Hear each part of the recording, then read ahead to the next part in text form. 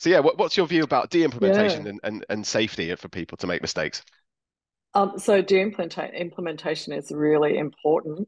The more you can simplify the system, so the more things you take out of the system, the more you're simplifying that system. The more simpler system will be safer in the presence of change or dynamic situations. So the more you add to the system, the more complex it is, the more likely it's going to fail, and the more likely it's going to fail in an unexpected way. So by de-implementing and making your system simpler, you're actually making it safer, and you're making it more resilient to any unexpected event.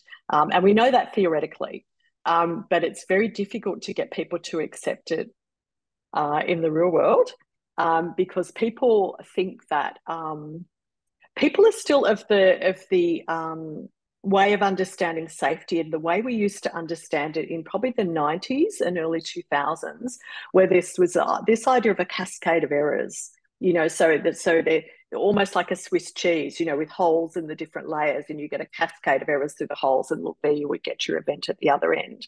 And the way to stop that is you put barriers into the different levels to stop that cascade. Now we know that's not really how systems work.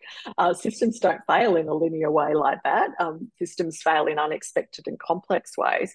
And the more barriers that you put in the system, the more complex it is, and the more likely it is to fail in an unexpected way. So I could give you an example from aviation, just Mm. to because it's a very simple one and easy to understand. So the Germanwings accident that happened back in the, I don't know how long ago it was, a decade and a half ago, where the pilot suicided and managed to lock everybody out of the cockpit.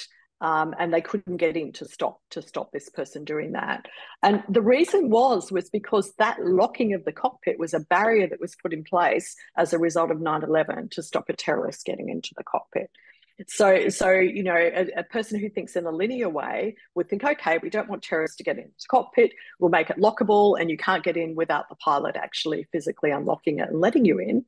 A complex system, well, sure, it won't let the terrorists into the cockpit, but it also won't let the flight stewards in there to stop the pilot if they're doing something. That, and you get the same thing happening in healthcare, where you get lots and lots of layers in to stop things that retrospectively have happened in the past. And yeah, it might stop that retrospective thing from ever happening again, but there's all these other inadvertent consequences of other things then happening. Yeah, and I had some doctors on the podcast a while back, and they were saying how there's a lot of paperwork and a lot of different bits of paper, and it was this question about, is a risk-averse culture actually worthwhile overall? If you stop that 1 in 1,000 from having, I don't know, a fall, but Yeah. the cost on the system is that there's no time for anything. Is it worth it? So yeah, Yeah, I mean, the other thing it's doing is it's really affecting the quality of care.